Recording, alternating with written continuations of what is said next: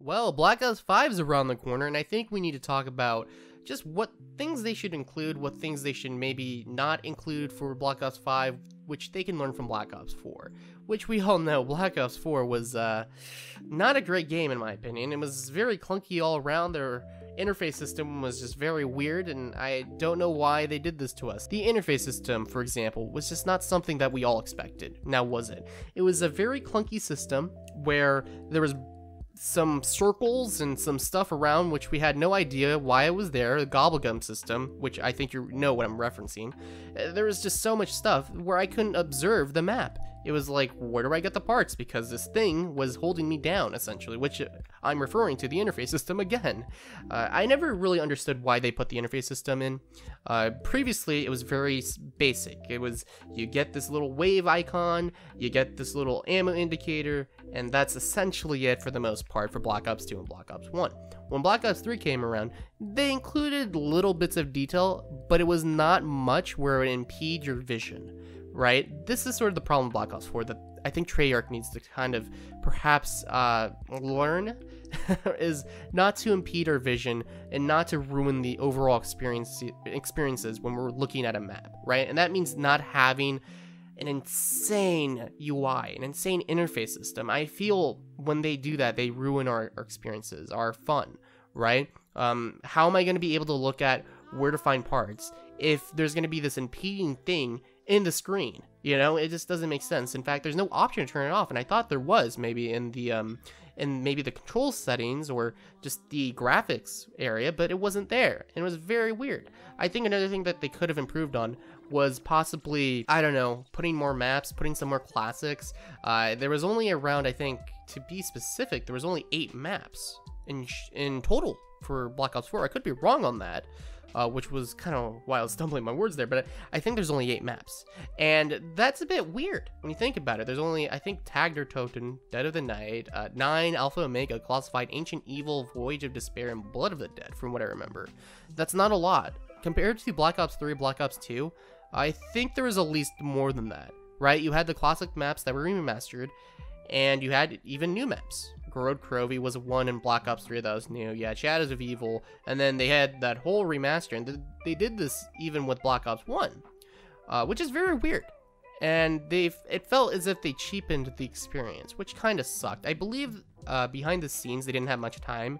I think Treyarch actually had to deal a lot more with the Battle Royale system and the multiplayer, which kind of sucks because no one really plays those modes anymore. Mostly players play for the zombies experience because it's very fun, and I feel they could bring back a lot of players if they were to just fix these things that we were just talking about a while back, like the interface system, including classic weapons, not making it really futuristic. I think if they toned that down a little bit more, I think a lot of people would enjoy their experiences, right? A lot of people enjoyed Black Ops 1 for one reason. It was very simple. So maybe include the teleporter and make it simple instead of just doing this 6-piece thing, right? Like Transit, like, oh my goodness, like, oh, you know, Transit would have been a great map. It really would if you just made it very simple for getting the Pack-a-Punch machine, but they kind of had to ruin that one, didn't they? Well, yeah, that was something. I think another thing that they could have done to sort of help out us would be maybe to include, I don't know, like maybe just not even include, but exclude the whole Gobblegum machine.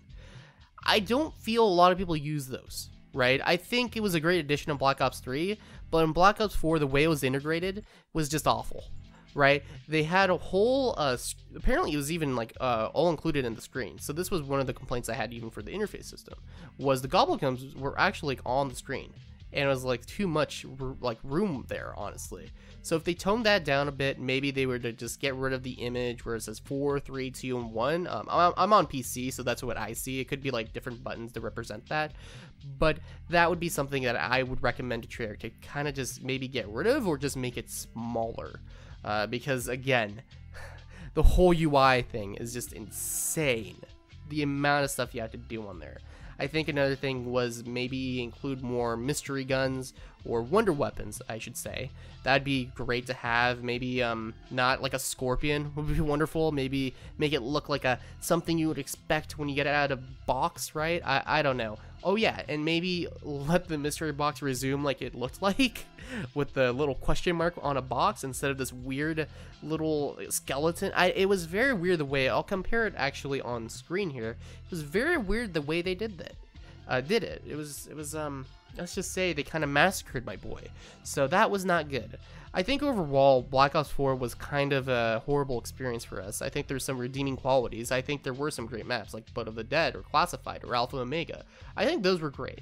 But I think overall, we can learn a lot from Black Ops 4, and we're hoping that in Black Ops 5, when it comes out, there's going to be a lot more that will be included or excluded that could help out with our fun experience. So again, this was a little video on what I think personally Treyarch or whoever's managing the game now on what they can do better. I feel if they include those sort of tidbits of details, or just maybe even just looked into one of these details, I think the game could be a whole lot better, because we want Treyarch to succeed. I mean, they've done amazing games in the past.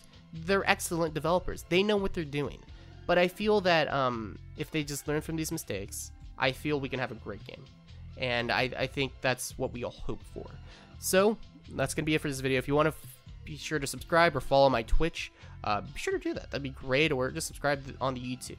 Either ors would be wonderful. I'll see you guys probably in a little bit. These videos are not, they're not, you know, I don't do these every day. So unfortunately, these will probably be once a month. I got to figure out when exactly I can do a video, because time is very precious, unfortunately, these days, because I got school and I got a work day, so, or work week. Ooh, I can't even speak, but I meant a job for all you laymen's there. So I'll see you guys in a bit. My name is Mr. Stormcrow, or McNick, and I will see you guys later. Peace out.